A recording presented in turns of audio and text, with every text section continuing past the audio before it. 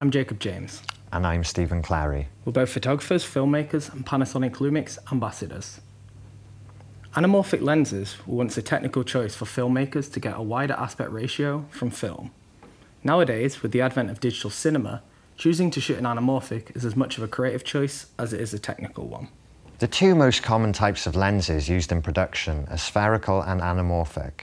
The majority of lenses you will have encountered are spherical. They're the standard lens type for shooting both stills and video. They're called spherical because they don't affect the shape of the image circle in any way. It remains spherical. Anamorphic lenses, on the other hand, have a specific stretch factor, the most common being 2 times.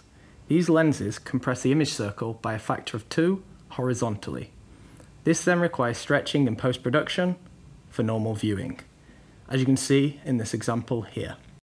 The main reason to shoot anamorphic nowadays is for its very recognisable aesthetic.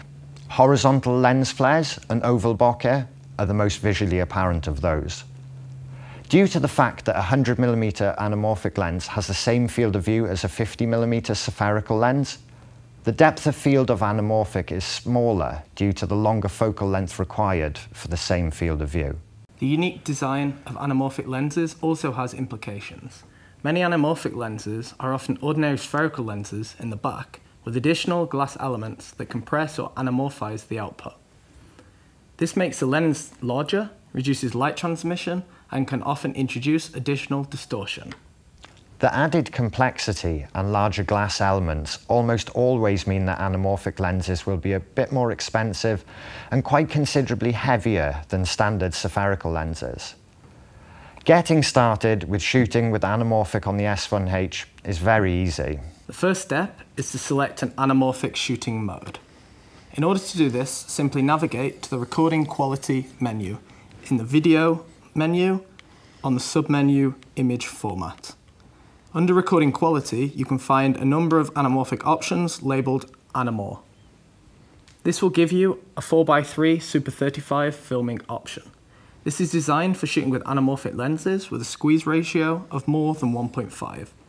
If you're shooting with something less than 1.5, such as a 1.33 or 1.3 anamorphic, you can select a standard 16:9 aspect ratio recording option.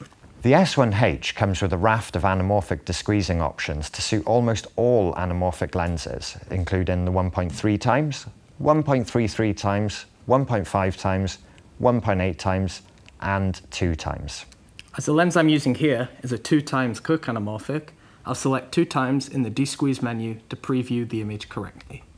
In order to set this, simply navigate to the anamorphic desqueeze option in the settings menu under Monitor Display Video submenu and select Anamorphic Desqueeze Display.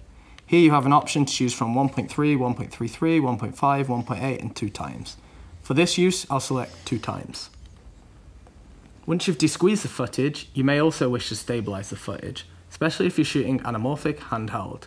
The S1H also comes equipped with stabilisation options that make use of its in-body 5-axis stabilisation, stabilise anamorphic footage relative to its stretch factor. To set this, simply go to the image stabilisation options, which can be found under the video menu, under the others submenu, and select image stabilizer. Here you'll see the anamorphic video option, and you can select the stabilisation that matches the stretch factor of the lens you're using.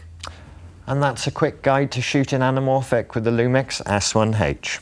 Panasonic.